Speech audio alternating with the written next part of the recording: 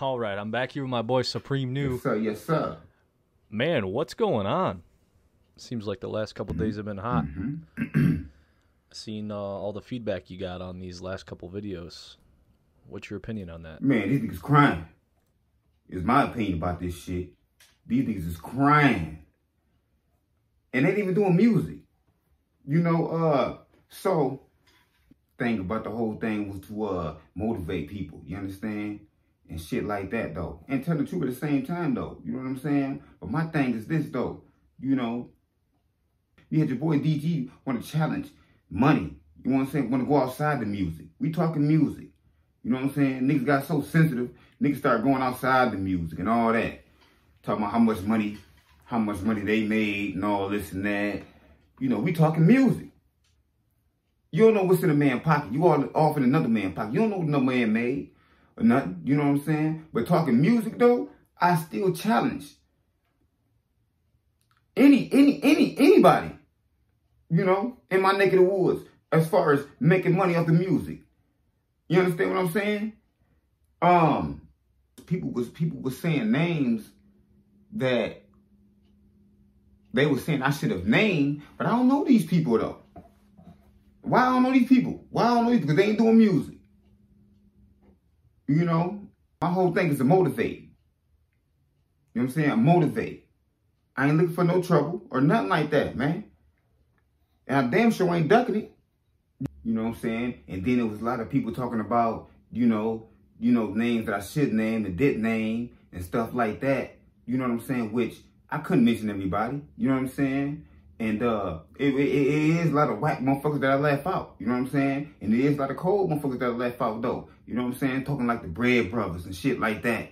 You understand what I'm talking about? Them niggas go hard. I wish them niggas would have came through with a lot of shit. You understand like that? But, you know, it's a lot of little shit that I motherfucking, was trying to put into this shit. You know what I'm saying? When we talking about the whoopers, you know what I'm saying? The whoopers. You know what I'm saying? I get shout out to the whoopers too, though. You know what I'm saying? That's one thing them boys had. They had unity. Them boys stuck together, had their little orange hair and all that shit, doing their little thing and shit. But when it comes from this music shit, them niggas was whack to me. Them niggas was whack as hell. And I'm gonna say that shit again. You know what I'm saying? Them niggas was whack. Then them motherfucker with the music shit. They had some few cold. They had a couple of cold little tracks here and there, there and there. Them niggas was whack to me. Them niggas won't fuck with the unsolved mysteries. I don't give a fuck what they talking about. You understand? Our biggest challenge was Jack Black. Jack Black. They were doing their thing. Them niggas had lighters, t-shirts, and shit before we even knew about that shit. And them niggas had locally signed artists. You know what I'm saying? This shit was crazy. So that was our biggest challenge, though. And then you had the Cheddar Boys. You know what I'm saying? You know, then we got our crew started, the Cheddar Boys and all that. That shit was real. Then we have our man Shorty. You understand? We was all, shit was getting real. It started turning to a 517-313 thing. You understand? That's what that shit had started turning into. You know what I'm saying? We want to start a coalition. We want to put more all of into it. Stuff like shit like that. Shit was starting to get real. It seems like you've been going for so long on this certain style that you have that is more lean towards back from the 90s and the early 2000s. Like, how far do you think that will take you? My 90s music is my 90s music. You understand? My style is my style. You understand what I'm saying? So, I just been releasing all this 90s music and all that to set my foundation and keep my voice relevant. Because I feel like we relevant. And this is what it is. You understand? Because I'm, like I say, this is what a music mogul does. You understand what I'm saying? Now, I think everyone is asking and wants to know, when are we going to get some new shit? Not the old SupremeNu. When's this new shit going to drop? Like, when are you going to cater to your new fans and the younger generation that listens to your stuff? Because we're not in the 90s anymore. I haven't released shit yet. It's called being in business and how to, you know what I'm saying? This shit is planned. This shit is strategized. You know what I'm saying? Shit, some of us can't say, though. You know what I'm saying? Motherfuckers talk that shit.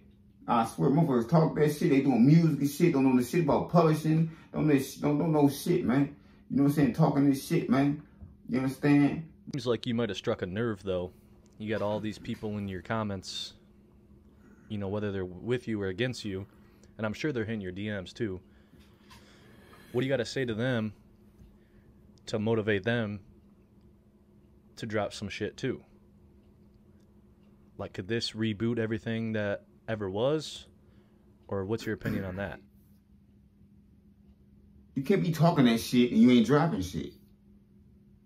You know what I'm saying?